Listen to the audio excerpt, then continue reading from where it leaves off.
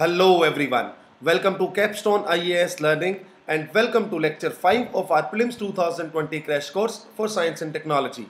In the previous session of Space Technology, we discussed about ISRO's interplanetary missions and some other initiatives like Young Scientist Program and Unnati. Now with this video lecture, we will be dealing with programs of NASA as well as some important Chinese projects that were in news. So let's begin our discussion. First of all, NASA's attempt to redevelop human spaceflight program to International Space Station.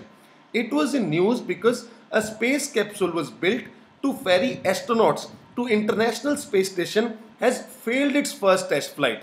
उसकी पहली test flight fail हुई इन कारणों से दिसंबर 2019 में ये news में था।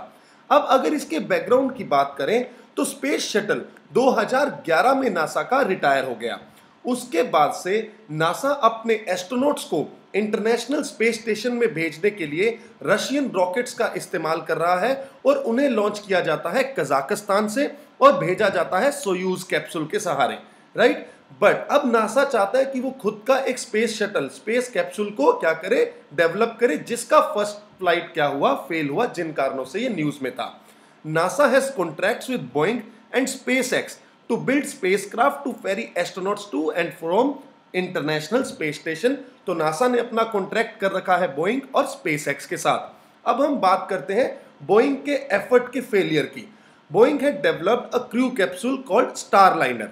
सो ये बहुत इंपॉर्टेंट है, नाम याद रखना स्टारलाइनर, क्योंकि डायरेक्ट क्वेश्चन प्रीलिम्स में पूछा जा सकता है Starliner sometimes seen in news is related to what, right. सो ये स्टारलाइनर जो है ये क्रू कैप्सूल है जिसका पर्पस है ह्यूमंस को इंटरनेशनल स्पेस स्टेशन में सेंड करना। इन दिसंबर 2019 United launch alliance Atlas 5 rocket lifted of successfully and Boeing's CST-100 Starliner separated as expected. Basically rocket से इनको सक्सेसफुली लिफ्ट ऑफ कर दिया गया, उसके बाद रॉकेट से इनका सेपरेशन भी एकदम शानदार तरीके से हो गया। बट फाइनल दिक्कत कहां आई, जब इंटरनेशनल स्पेस स्टेशन के पास इस क्रू कैप्सूल ने पहुंचना था उससे पहले इनकी फायरिंग जो है, जो इसका बूस्ट देना था इसको, वो रॉन्ग टाइम पे दे दिया गया और रॉन्ग बूस्टिंग के कारण ये जो कैप्सूल है ये रॉन्ग ऑर्बिट में एंटर कर गया और इंटरनेशनल स्पेस स्टेशन के पास नहीं जा पाया। इन्हीं कारणों से बोइंग का ये एफर्ट दिसंबर 2019 में फेल हुआ। अभी तक जो ये रॉन्ग बूस्टिंग है ये क्यों हुई, इनके कारणों का पता नहीं चला है। अब हम बात करते हैं टेलीस्कोप्स की। प्रीवियस सेशन में हमने 30 मीटर टेलीस्कोप के बारे में डिस्कस किया था, जो कि एक कोलैबोरेटिव प्रोजेक्ट था India, China, Japan, Canada and USA का। अब हम बात कर रहे हैं जेम्स वेब स्पेस टेलीस्कोप की। ये स्पेस टेलीस्कोप है। वैसे अर्थ पे बहुत सारे टेलीस्कोप को प्लेस किया गया है और ये जो जेम्स वेब टेलीस्कोप है ये स्पेस में मेंशन किया जाएगा, स्पेस में इस्टेब्लिश किया जाएगा और ये रिप्लेस करेगा हबल स्पेस टेलीस्कोप को। ये जो हबल स्पेस टेलीस्कोप था इसके प्रीवियस रिजल्ट्स बहुत ही शानदार रहे हैं। जैसे कि अगर हम बात करें डार्क मैटर्स की और एक्सपेंशन ऑफ गैलेक्सीज की, डार्क मैटर और एक्सपेंशन ऑफ गैलेक्सीज का थ्योरेटिकल एस्पेक्ट एकदम क्लियर कर दिया गया था। बट इन डार्क मैटर्स की पिक्चर को, इमेजेस को अमेजिंगली प्रोवाइड किया हबल स्पेस टेलीस्कोप ने और एक आइडिया दिया कि जो rate of expansion of Galaxy है वो क्या है। तो इन सब कारणों से हबल स्पेस टेलीस्कोप बहुत ही क्या रहा था, सक्सेसफुल रहा था। बट ये एक ऑप्टिकल टेलीस्कोप था। ऑप्टिकल टेलीस्कोप का मतलब ये टेलीस्कोप काम कर रहा था विजिबल रेंज में। तो लास्ट सेशंस में हमने बात की जब भी टेलीस्कोप काम करेंगे तब हमें पता है जैसे ह्यूमन देखते हैं वैसे ही टेलीस्कोप का काम होता है, बट उसके अंदर जो डिवाइस हम मेंशन करेंगे उसकी जो कैपेबिलिटी होगी उसके अकॉर्डिंग देखा जाएगा कि वो टेलीस्कोप किस कैपेसिटी का है। जैसे अगर हबल स्पेस टेलीस्कोप में क्षमता है विजिबल रेंज को देखने की, तो वो जितने भी ऑब्जेक्ट्स हैं जो विजिबल रेज को एमिट करेंगे उन सब की पिक्चर बहुत ही अमेजिंगली कैप्चर कर पाएगा Hubble space telescope. But James Webb space telescope इसका बहुत ही एडवांस्ड वर्जन है। अब हम यहाँ पे इस पूरे टेलीस्कोप की वर्किंग को समझें उससे पहले एक बेसिक आइडिया होना चाहिए कि ये टेलीस्कोप आखिर प्लान क्यों किया गया है और इसे बनाने का कारण क्या है। बेसिकली इसका एस्पेक्ट है डॉपलर शिफ्ट। डॉपलर शिफ्ट का मतलब एडविन हबल ने जब बिग बैंग थ्योरी आई थी, बिग बैंग थ्योरी के रिलेटिव उसका एक वो आया था जिसको हम बोलते हैं उनका एविडेंस। उसका एविडेंस कहता है दो galaxies, let's say A and B, इन दोनों गैलेक्सीज के बीच का जो डिस्टेंस है वो इंक्रीज होता जा रहा है। जैसे एक गैलेक्सी ये है और दूसरी गैलेक्सी ये, तो इन दोनों गैलेक्सीज के बीच में डिस्टेंस इंक्रीज होता जा रहा है। इसी से बताया गया universe is expanding day by day. सो अगर एक्सपेंशन होता जा रहा है यूनिवर्स का, तो डेफिनेटली एक चीज का चेंज होगा जिसको हम बोलते हैं red shift phenomena. Red shift phenomena का मतलब है, लेट से एक गैलेक्सी ए यहां पे है, दूसरी गैलेक्सी बी यहां पे है। जब बी गैलेक्सी सबसे पहले अगर हम बात करें, कुछ ना कुछ वेवलेंथ की कोई वेव्स जो होंगी वो एमिट कर रही होगी। वो वेवलेंथ है लेट से ब्लू रीजन में, यानी कि विजिबल के ब्लू रेंज में। बट जैसे जैसे इनका डिस्टेंस बढ़ता जाएगा वैसे वैसे इनके बीच का जो वेवलेंथ है वो भी इंक्रीज होता जाएगा। जैसे जैसे वेवलेंथ इंक्रीज होता जाएगा ये शिफ्टिंग होती जाएगी ब्लू से रेड की तरफ। यही डॉपलर इफेक्ट था और इसी को बोला जाता है रेड शिफ्ट फिनोमिना। यही रेड शिफ्ट फिनोमिना बताता है कि दो गैलेक्सीज के बीच का जो डिस्टेंस है वो इंक्रीज करता जा रहा है, और जब इनके बीच का डिस्टेंस इंक्रीज हो रहा है इसका मतलब universe is expanding day by day, right. अब हुआ क्या, इस विजिबल रेंज में ब्लू से रेड तक तो हम पहुंच गए, बट अगर ये गैलेक्सी थोड़ी और दूर चली गई तो इसका मतलब होगा वो रेड से इंफ्रारेड में एंटर कर जाएगी। सो इलेक्ट्रोमैग्नेटिक स्पेक्ट्रम की अगर हम बात करें, जिसमें विजिबल रेंज का जो पोर्शन है वो बहुत ही छोटा है, जिसमें हबल स्पेस टेलीस्कोप काम कर रहा था, इसीलिए हमने उसे ऑप्टिकल टेलीस्कोप बोला। अब जो जेम्स वेब स्पेस टेलीस्कोप है ना, वो मिड इंफ्रारेड से लॉन्ग इंफ्रारेड तक काम करेगा। बेसिकली बात यह है कि हम जब भी बाहर के ऑब्जेक्ट्स को, स्पेस के ऑब्जेक्ट्स को हम क्या कर रहे हैं, ऑब्जर्व कर रहे हैं, तब हमें एक बात पता होनी चाहिए कि वहां से जो भी लाइट निकली है, जब वो वहां से निकलेगी उसके बहुत समय बाद हमारे पास यहां पहुंचेगी। इसीलिए हम पास्ट के फिनोमिना को डिस्कस करने की कोशिश करते हैं, क्योंकि अगर लेट्स से 10 साल बाद ये लाइट यहां पे अर्थ तक पहुंची है तो हम 10 साल पहले की कंडीशन यानी कि पास्ट की कंडीशंस को डेवलप करने की कोशिश कर रहे हैं, राइट। तो जितनी दूरी बढ़ती जाएगी उतना ज्यादा ये वेवलेंथ इंक्रीज होती जाएगी। और अभी ऑप्टिकल जो टेलीस्कोप है वो विजिबल रेंज में ही काम कर रहे थे, और जो कुछ टेलीस्कोप्स आए हैं जो कि अर्थ से काम करते हैं वो इंफ्रारेड के नियर इंफ्रारेड तक तो पहुंच जाते हैं, बट मिड इंफ्रारेड तक पहुंचने के लिए उनको एटमॉस्फेयर ऑब्स्ट्रक्शन प्रोवाइड करता है। इसीलिए जेम्स वेब टेलीस्कोप को स्पेस में बनाया गया है। आई होप अब आपके सारे डाउट क्लियर हो गए होंगे कि सबसे पहले स्पेस टेलीस्कोप का मतलब क्या है। इसको स्पेस में रखा जाएगा ताकि जो एटमॉस्फेरिक ऑब्स्ट्रक्शन है वो हटाए जा सके, और यहां से इसकी जो मिड इंफ्रारेड और लॉन्ग इंफ्रारेड तक की जो रेंज है, जो भी ऑब्जेक्ट्स एमिट कर रहे हैं उन सब ऑब्जेक्ट्स को डिटेक्ट कर पाएगा जेम्स वेब स्पेस टेलीस्कोप। इसीलिए इसे एडवांस जनरेशन टेलीस्कोप भी बोला जाता है। This telescope was planned to launch in October 2018 and it is an international collaboration of NASA, European Space Agency and Canadian Space Agency, right? ये तो हमें पता होना चाहिए। अब इसकी वर्किंग की हम बात करें, इसकी डिटेल्स की बात करें, तो James Webb space telescope will be premier observatory of the next decade, serving thousands of astronomers worldwide. Formerly known as Next Generation Space Telescope, renamed in 2002 after a former NASA administrator. Now, जो इनकी innovative technologies हैं उनके बारे में देखें, इसके अंदर primary mirrors होंगे। अब जो ये मिरर्स हैं ये हेक्सागोनल मिरर्स होंगे यहाँ पे, और हेक्सागोनल 18 मिरर्स हैं, और इनका surface area Hubble space telescope से बहुत ज्यादा है। अब अगर इनका surface area Hubble space telescope से ज्यादा है तो उसके मायने, उसके आयाम, उसके डायमेंशंस बहुत बढ़ जाते हैं, क्योंकि सरफेस एरिया इंक्रीज होने से जो रेजोल्यूशन है वो बहुत ही हाई हो जाती है। और रेजोल्यूशन हाई अगर 5 से 6 टाइम सरफेस एरिया इंक्रीज होता है तो रेजोल्यूशन कंपैरेटिवली 25 से 30 गुना बढ़ जाती है।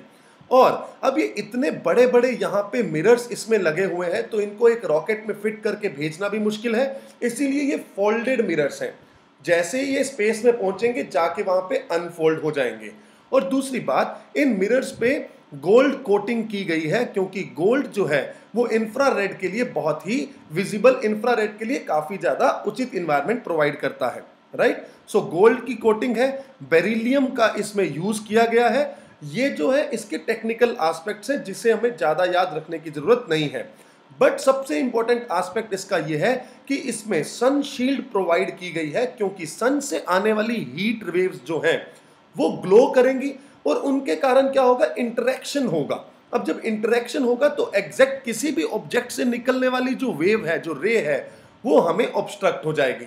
इसीलिए सन का भी जो हीटिंग का इंपैक्ट है वो भी एटीन्यूएट करने के लिए एक सन शील्ड प्रोवाइड की गई है इस पूरे स्पेस टेलीस्कोप के ऊपर, राइट। अब हम बात करेंगे to basic reasons for it being more powerful than Hubble. Overall, it will be 100 times as powerful as NASA's Hubble Space Telescope.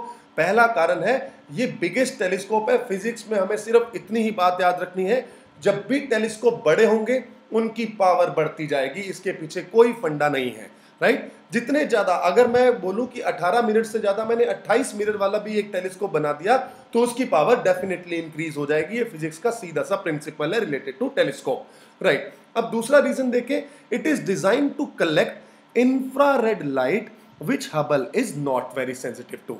अब ये बात हमें समझ में आ गई है कि Hubble space telescope visible range में काम कर रहा था, इसीलिए उसकी इमेजेस ऑप्टिकल इमेजेस थी, और ऑप्टिकल इमेजेस थी इसीलिए बहुत ही amazing images Hubble space telescope ने प्रोवाइड की। Now, Earth's atmosphere glows in the infrared, so measurement can't be made from the ground. ये हमने पहले ही देखा है कि एटमॉस्फेयर ऑब्स्ट्रक्शन प्रोवाइड करते हैं, इसीलिए इंफ्रारेड के लिए हमें स्पेस में ही उसे हमने कैप्चर कर लेना है। Hubble emits its own heat. यहां पे हमने देखना है कि ये जो ओवरऑल स्पेस टेलीस्कोप है, ये जो हमारा जेम्स वेब स्पेस टेलीस्कोप है, इसके अंदर सन की शील्डिंग भी है जो हीटिंग के एस्पेक्ट को खत्म करेगी, जो कि इंफ्रारेड रेडिएशंस को ऑब्सक्योर करती हैं। James Webb space telescope will run closely to absolute zero in temperature. अब अगर जीरो एब्सोल्यूट टेम्परेचर में काम करेगा, इसीलिए बेरिलियम का इस्तेमाल किया गया है। जो बेरिलियम गोल्ड कोटेड यहाँ पे मिरर्स हैं, बेरिलियम का इस्तेमाल करने का मतलब भी ये है कि अगर इतना कम टेम्परेचर होगा तो वो जो ग्लास है वो सिकुड़ ना जाए, इसीलिए बेरिलियम का यहाँ पे इस्तेमाल किया गया है। और इसे प्लेस किया जाएगा L2 पॉइंट पे। लैग्रांज पॉइंट क्या होते हैं, L2 पॉइंट क्या है, इसे हमने प्रीवियस सेक्शन में डिस्कस भी किया था। और अगर दूसरे एडवांटेजेस देखें ऑफ इंफ्रारेड ऑब्जर्वेशन के, तो telescopes infrared view will piers through ऑब्सक्यूरिंग cosmic dust to reveal the universe, first galaxies and spy on newly formed planetary systems. तो जितने भी बिग बैंग थ्योरी तक अगर हम बात करें, जो ओवरऑल हमारी अर्थ है 5 बिलियन 4.5 बिलियन ईयर्स अगो की हम बात करते हैं, तो इतने पास्ट में जाने के लिए ऐसी रे होगी जो उस समय चली होगी, मतलब वो बहुत ज्यादा दूर होती जाएगी, क्योंकि यूनिवर्स एक्सपैंड होता जा रहा है। अगर यूनिवर्स एक्सपैंड होता जा रहा है तो उस रे को पहुंचने में टाइम लगता जा रहा है, वो उतनी ही पुरानी होती जा रही है। मतलब जितनी पुरानी वेव को हमने पकड़ना है उसके लिए हमें वेवलेंथ और ज्यादा इंक्रीज हो जाएगी, यानी कि हम इंफ्रारेड में एंटर कर जाएंगे। और इंफ्रारेड का स्पेक्ट्रम काफी बड़ा होता है विजिबल के कंपैरेटिवली, और उसी इंफ्रारेड में मिड टू लॉन्ग इंफ्रारेड के लिए काम करेगा James Webb space telescope. I hope अब जेम्स वेब से रिलेटेड कोई भी डाउट नहीं होगा।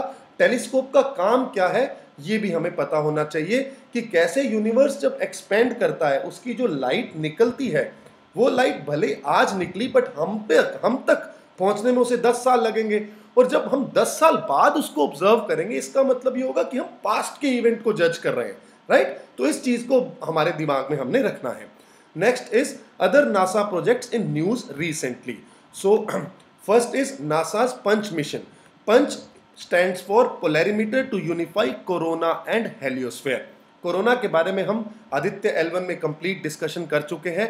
बेसिकली पंच मिशन जो है स्पेस वेदर पे सन का क्या इम्पैक्ट है उसको जज करना है। अगर हम स्पेस वेदर की बात करते हैं तो स्पेस वेदर कंसिस्ट होता है सोलार विंड्स, सोलार फ्लेयर्स और सोलार और कोरोनल मास इजेक्शन से।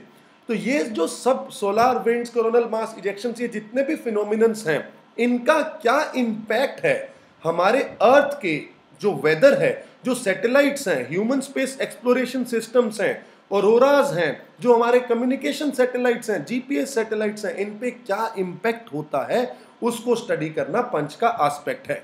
बट उसके साथ साथ ये कोरोनल मास इजेक्शंस को भी स्टडी करेंगे और इसी के लिए आदित्य L1 के साथ इनका डेटा शेयरिंग होगा, क्योंकि आदित्य L1 का एस्पेक्ट भी क्या है, कोरोनल मास इजेक्शंस, और कोरोना का जो टेम्परेचर है वो एब्रप्टली इंक्रीज क्यों हो जाता है, उसकी एनोमली क्यों है, उसको जज करना ही है। Punch will consist of a constellation of 4 suitcase sized microsatellites that will orbit the earth and study how the corona, which is the atmosphere of the sun, connects with the interplanetary medium। तो जो corona है उसका interplanetary medium के साथ क्या connection है, उसके लिए पंच मिशन हमें याद में रखना है। डायरेक्टली पूछा जा सकता है प्रीलिम्स में, पंच mission recently seen in news is related to what, so it is related to corona and हेलियोस्फेयर। But यहाँ पे एक वर्ड आया हेलियोस्फेयर, तो हम इसको भी समझने की कोशिश करते हैं। हेलियोस्फेयर क्या है?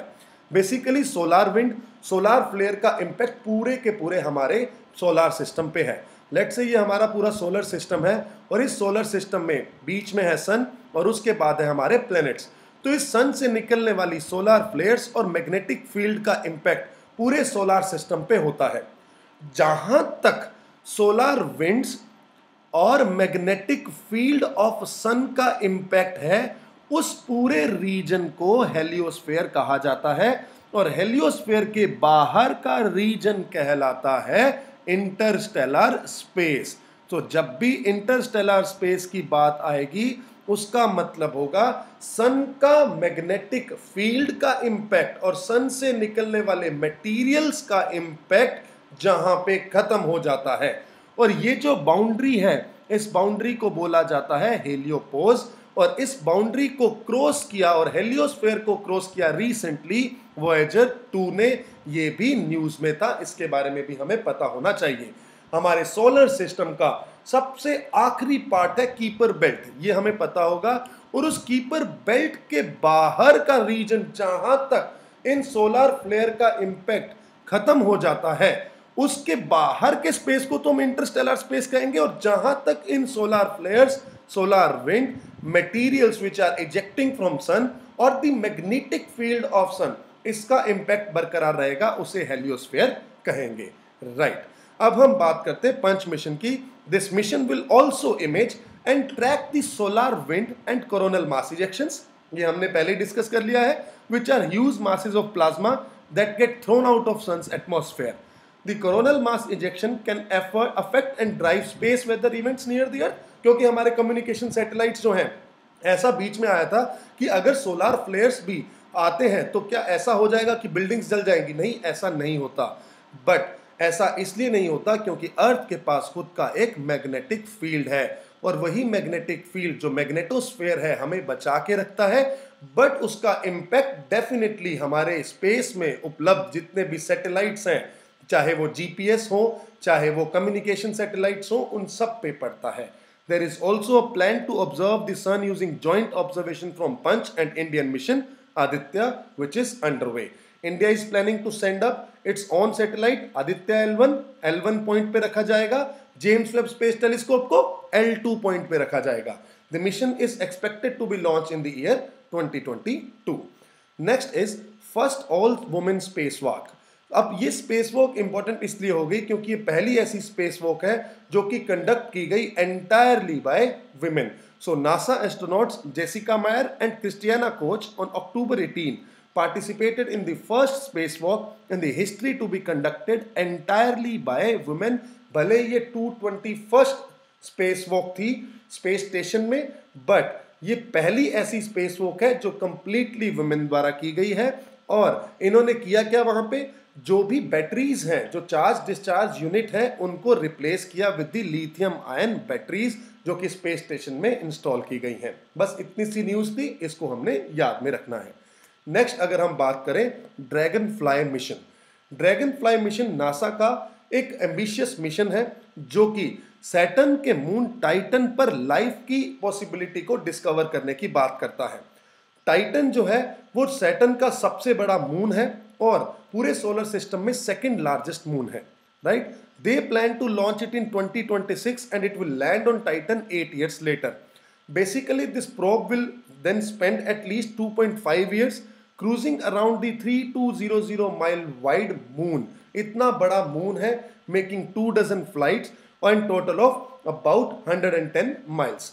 अब अगर हम बात करें ड्रैगनफ्लाई मिशन की, this will study whether the moon of Saturn, Titan, could now be or once was home to life.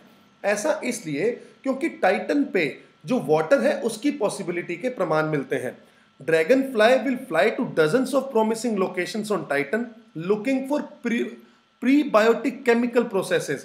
जैसे अगर हम बात करें मीथेन का प्रेजेंस टाइटन पे देखने को मिलता है, और अगर मीथेन है इसका मतलब है वहां पे पॉसिबिलिटी हो सकती है लाइफ की, क्योंकि जो माइक्रो ऑर्गेनिजम्स हैं वो डीकंपोजिशन के बाद मीथेन को रिलीज करते हैं. ऐसी ही सेम पॉसिबिलिटी मार्स पे भी देखी जाती है, क्योंकि मार्स पे अगर मीथेन मिल रही है इसीलिए मार्स पे हम लाइफ की पॉसिबिलिटी को ढूंढ रहे हैं. टाइटन की बात करें, सैटर्न का लार्जेस्ट मून है and the second largest moon in our solar system. It has liquid reverse, lakes and seize on its surface, though these contains hydrocarbons like methane and ethane, not water, right? But there are some evidences जहां पे ऐसा भी कहा जा सकता है कि वहां पे वाटर की प्रेजेंस हो सकती है, बट जो रिवर्स है यहाँ पे वो सारी की सारी लिक्विड मिथेन और इथेन की है, और यहाँ पे जो बारिश भी होती है वो भी किसकी होती है, मिथेन की होती है, राइट. और इसका जो एटमॉस्फेयर है that is also consisted of nitrogen, but बहुत ही डेंस एटमॉस्फेयर है नाइट्रोजन का, right. Next is insight mission on Mars. ये न्यूज में इसलिए था क्योंकि मार्स पे अभी कुछ सिज्मोलॉजिकल ट्रेमर्स देखे गए, अर्थक्वेक्स. जैसे हम अर्थक्वेक्स की बात करते हैं वैसे ही सिज्मोलॉजिकल ट्रेमर्स मार्स पे देखे गए, जिसे बोला गया मार्सक्वेक, और उसे स्टडी किया इनसाइट मिशन ने, जो कि मार्स पे भेजा गया है. अब इनसाइट मिशन के बारे में एक सबसे बड़ा मिथ ये है कि हम ये सब सोचते हैं कि इनसाइट मिशन जो है वो लाइफ ऑन मार्स ढूंढेगा, बट नहीं, इसका फोकस लाइफ का नहीं होगा, जबकि इसका फोकस होगा मार्स के इंटीरियर में क्या है उसको ढूंढना. क्योंकि जैसे हम अर्थ की क्रस्ट, मेंटल और कोर ये लेयर्स बनाते हैं, वैसे ही मार्स की लेयर्स कैसे अरेंज्ड हैं उनको ढूंढना और उनसे कैसे हीट एस्केप होती है उसको जानना इनसाइट का पर्पस है.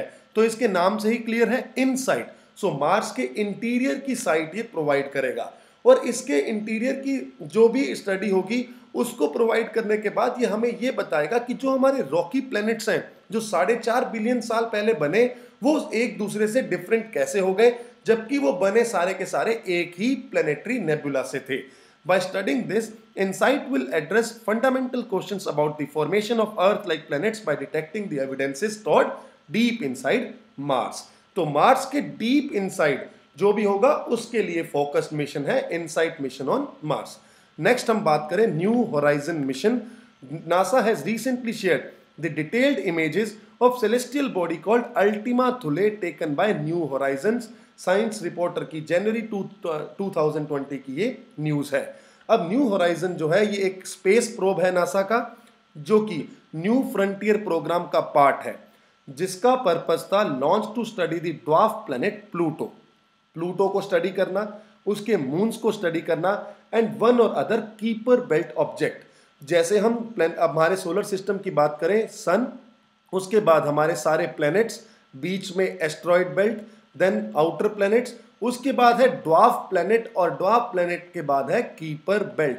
जो ये कीपर बेल्ट है इसके ऑब्जेक्ट्स को स्टडी करना न्यू फ्रंटियर्स प्रोग्राम के अंतर्गत न्यू होराइजन स्पेस प्रोब का काम था ऑफ नासा, राइट. अब mission was launched in January 2006 from cap कॉन्वरल directly into an earth and space escape trajectory with N earth relative speed of about 16.26 kilometre पर second. ये बहुत trivial से fact है, हमें याद नहीं रखने हैं. In January 2015, the spacecraft zoomed past Pluto in July 2015 and took breathtaking images, right? और January 2019 में it flew by another celestial object in Kuiper belt called Ultima Thule. तो जनवरी 2019 में, पहले तो जुलाई 2015 में इन्होंने प्लूटो के बारे में सारी इमेजेस हमें प्रोवाइड कर दी, राइट. अब ये कीपर बेल्ट में जो दूसरे ऑब्जेक्ट्स हैं उनकी इमेजेस प्रोवाइड करेगा, जिसमें एक सबसे सेलेस्टियल ऑब्जेक्ट है जिसको बोला जाता है अल्टीमा थुले। अल्टीमा थुले का जो स्ट्रक्चर है वो ऐसा है, जैसा हम इस इमेज में देख सकते हैं कि ये दो ऑब्जेक्ट्स हैं, एक बड़ा लोब है, एक छोटा लोब है, जो आपस में एक दूसरे के साथ टच कर रहे हैं।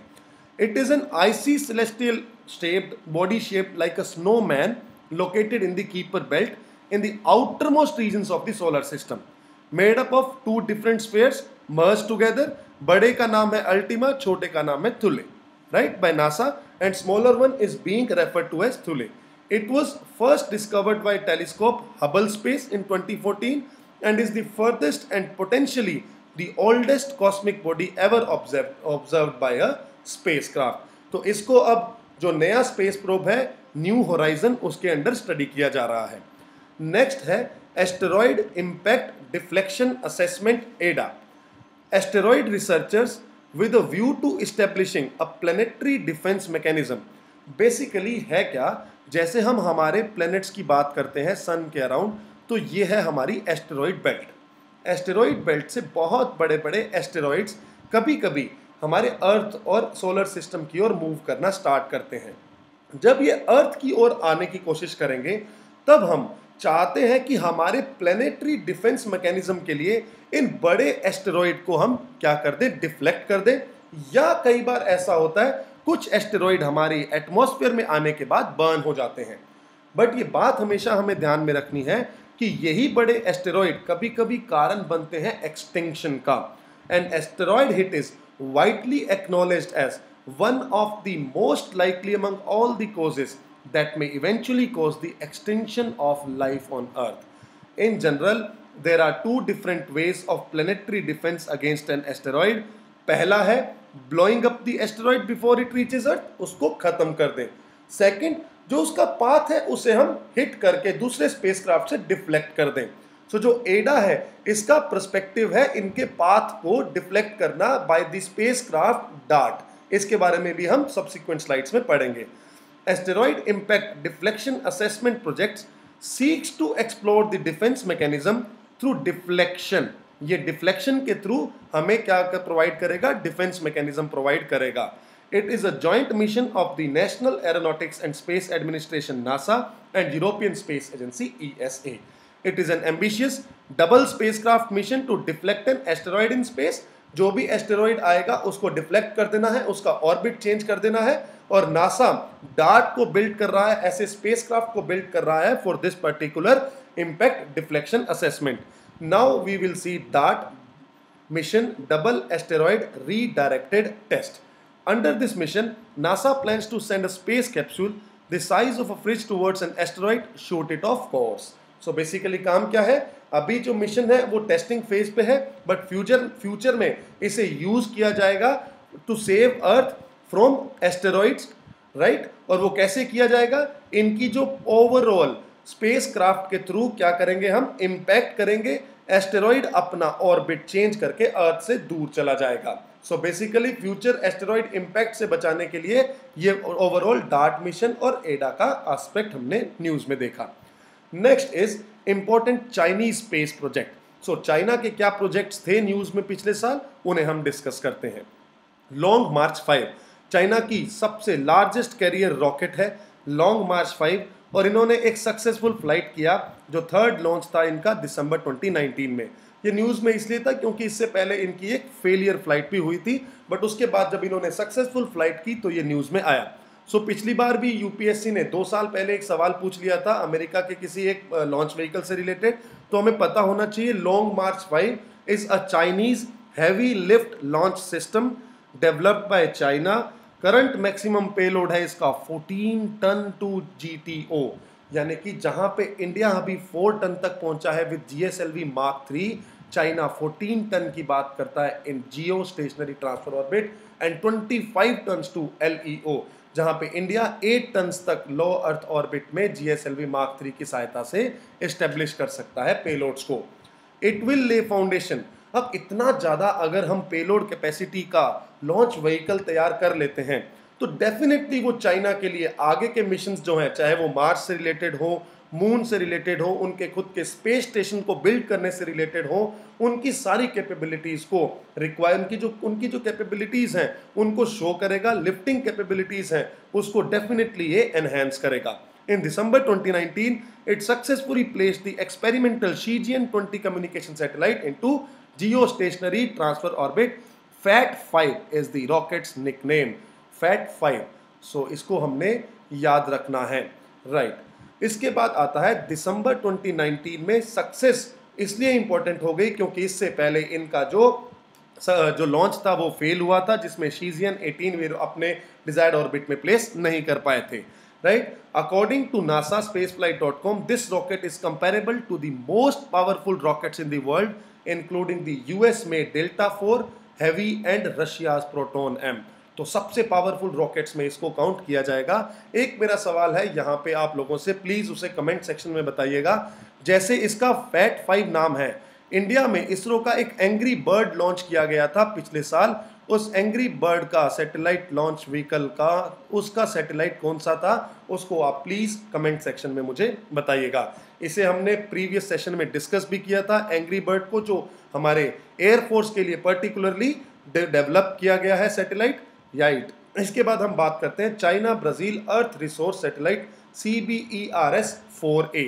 ये एक ऐसा अर्थ ऑब्जर्वेशन सैटेलाइट है जो चाइना और ब्राजील ने लॉन्च किया है। अब इनका एक बायलैटरल प्रोग्राम के तहत दिसंबर 2019 की न्यूज़ में ये था। अब अगर हम इसकी डिटेल देखें तो चाइना और ब्राज़ील ने ऐसे कोलैबोरेटिव प्रोग्राम 1988 से स्टार्ट किए थे, and it will replace CBERS-4 which was launched in 2014 to improve the resolution of remote sensing data. So 4 को रिप्लेस करके 4A भेजा गया है जो रिमोट सेंसिंग डेटा को के रिजोल्यूशन को इंक्रीज करेगा। And the satellite is designed for earth observation from orbit for non military use. Earth observatory satellite है। It was launched using long March 4B rocket, right. इसका significance Brazilian government के लिए जो Amazon forest है उनकी क्या growth चल रही है उसको मॉनिटर करना, और जो इन्वायरमेंट चेंज हो रहा है कंट्री को उसे देखना। उसके साथ साथ it is also seen as template for broader cooperation among BRICS nation, right. Next अगर हम बात करें चैंग E4 ल्यूनार प्रोब की, ये बहुत ही एम्बिशियस मिशन है चाइना का, जिसमें चाइना मून के फार साइड में जाने की कोशिश कर रहा है। अब सबसे पहले हम समझे मून का फार साइड आखिर है क्या। फार साइड का मतलब, अगर हम टाइडल लॉकिंग एक वर्ड देखते हैं, टाइडल लॉकिंग, ध्यान से समझिएगा जो कॉन्सेप्ट मैं यहाँ पे बता रहा हूँ। टाइडल लॉकिंग का मतलब है मून अपने एक्सिस पे 28 डेज में रोटेट करता है, और एक कंप्लीट रिवोल्यूशन भी वो 28 डेज में ही कर लेता है। इसीलिए जब हम अर्थ से मून को देखेंगे, जितना वो अपने एक्सिस पे रोटेट किया उतना ही वो आगे घूम गया। इसलिए हमें मून का हमेशा एक ही साइड देखने को मिलता है। जो उसका सामने वाला साइड है वही हम देख सकते हैं, पीछे का जो साइड है वो कभी भी सामने नहीं आ पाता। तो जो फार साइड है वो वाला साइड होगा जिसे हम अर्थ से नहीं देख सक रहे हैं बिकॉज ऑफ टाइडल लॉकिंग। अब ये टाइडल लॉकिंग क्या है?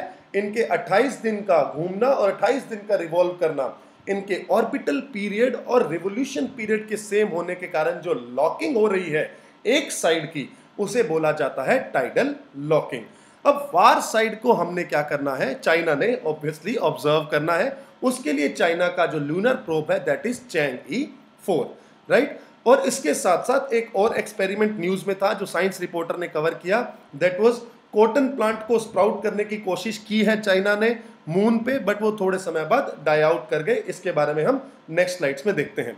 अब इंट्रोडक्शन अगर हम देखें, the moon is tightly locked to earth, rotating at the same rate as it orbits the planet.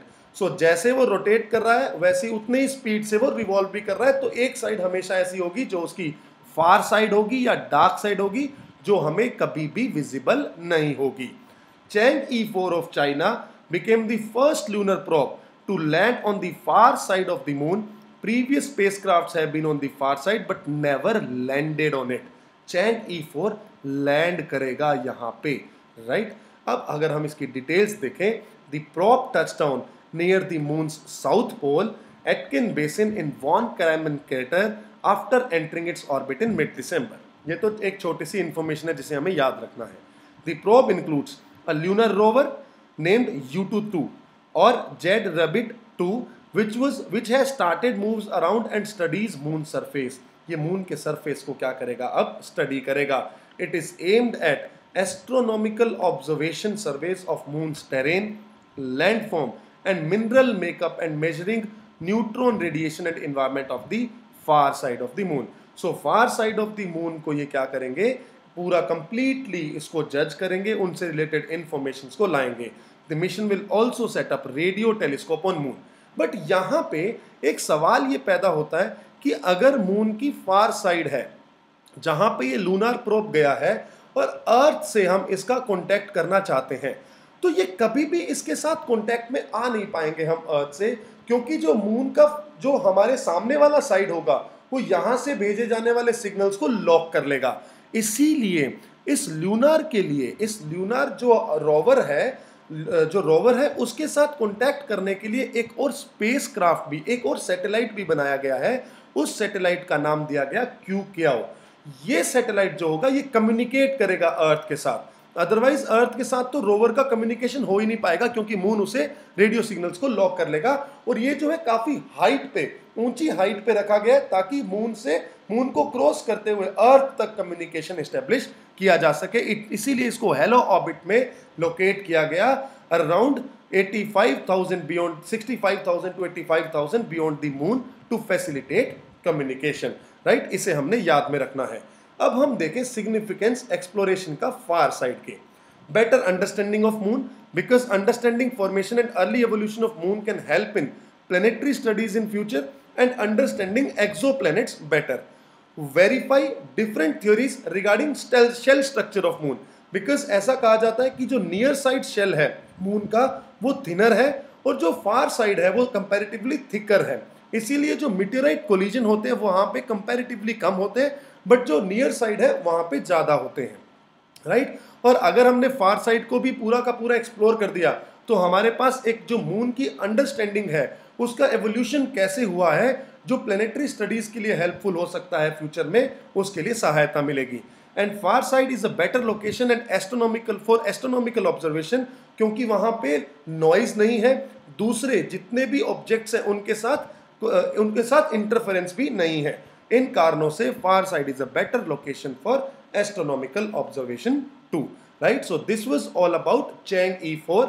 और लास्ट टॉपिक है आज का, जो हमारे प्रीलिम्स के लिए बहुत ही फैक्ट है जो यूजफुल है, वो है cotton plant sprout and die on moon. ये चाइना के चैंग E4 लैंडर ने पहली बार कॉटन को मून पे क्या किया, स्प्राउट करने की कोशिश की. वो सीड्स को उन्होंने स्प्राउट भी करा दिया, वो हो भी गए, बट उसके बाद कुछ समय बाद जर्मिनेट होने के बाद वो डाई आउट हो गए कुछ दिनों के बाद. क्यों? क्योंकि वहां पे फ्रीजिंग टेम्परेचर था, इसीलिए उन्हें वो झेल नहीं पाए. तो ये एक्सपेरिमेंट चैंग E4 लैंडर द्वारा किया गया है, इसीलिए चैंग E4 बहुत ही इंपॉर्टेंट एस्पेक्ट है. ये फार साइड ऑफ मून के लिए लैंडर है. Please do remember this thing. Right, so this was all about space technology. Rest of the small parts will be given to you in PDF format, जो कि आप हमारे detail section में पा सकते हैं. नेक्स्ट सेशन में हम न्यू टेक्नोलॉजी को डिस्कस करेंगे. I hope you people like this complete session of space technology. Please share our videos and subscribe to our channel. Right, thank you so much.